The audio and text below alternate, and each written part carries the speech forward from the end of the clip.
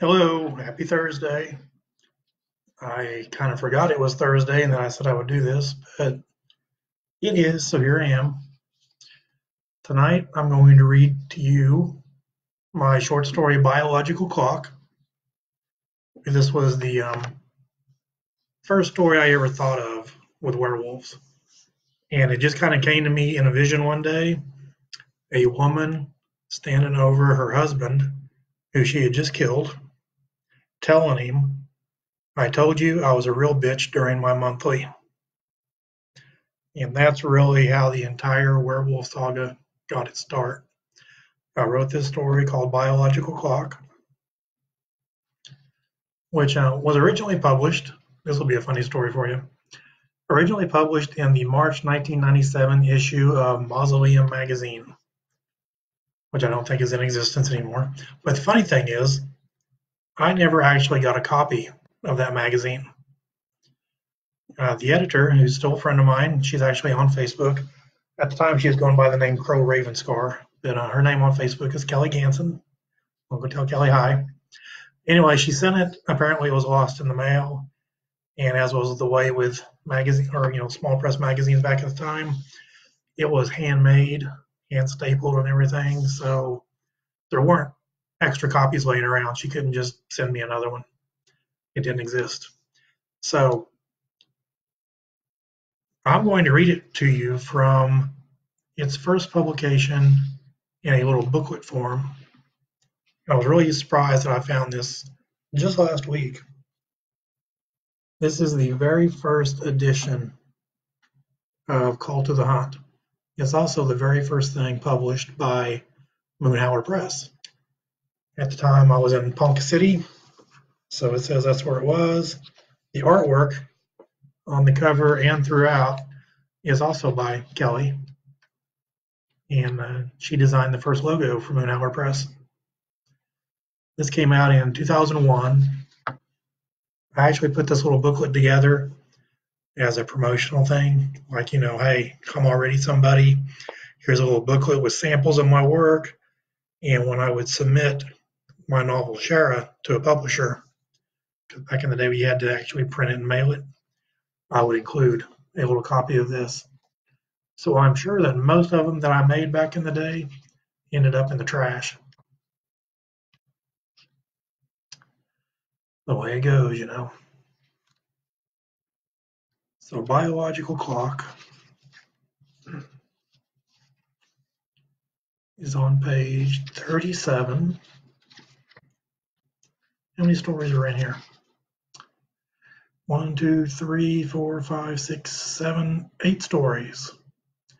There was a foreword by Paul Fry, who ran Short Scary Tales Publications. I think might still exist.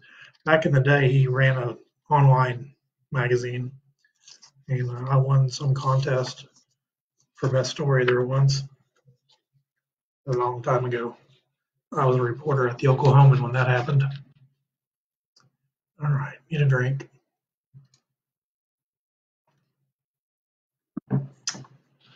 Here we go. Biological Clock. "No, you can't come in," Shara said, her voice almost a plea. "You can't." "Shara, this has gone far enough."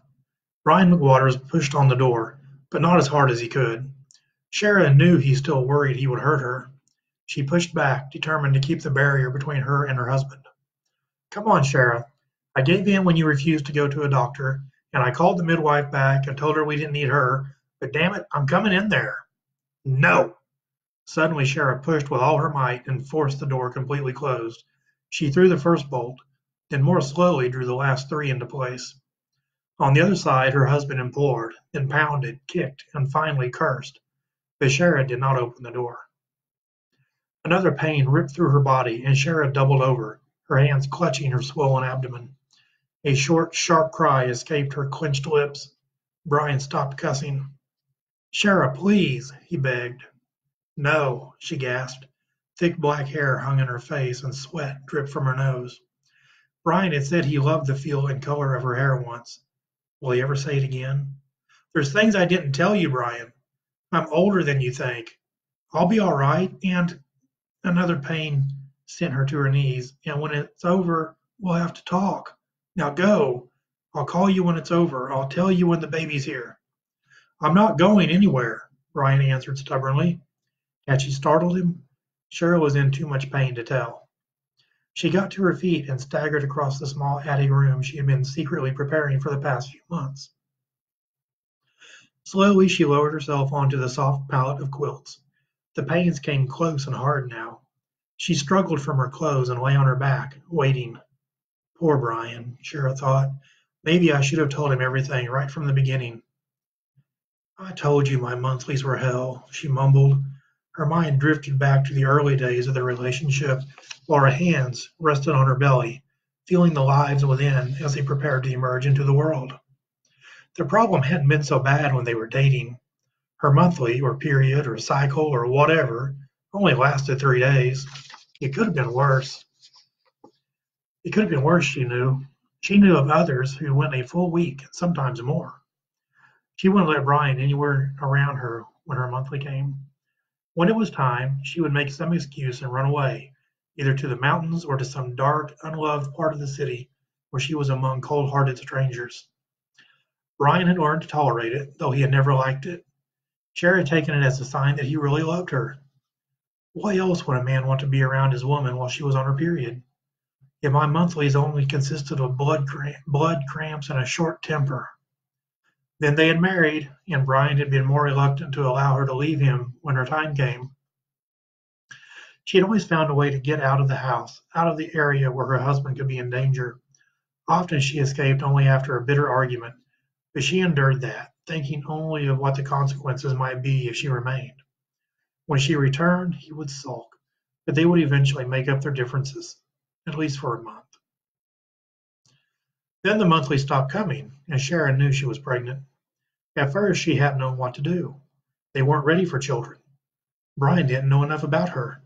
She had considered abortion, but her motherly instincts wouldn't allow it.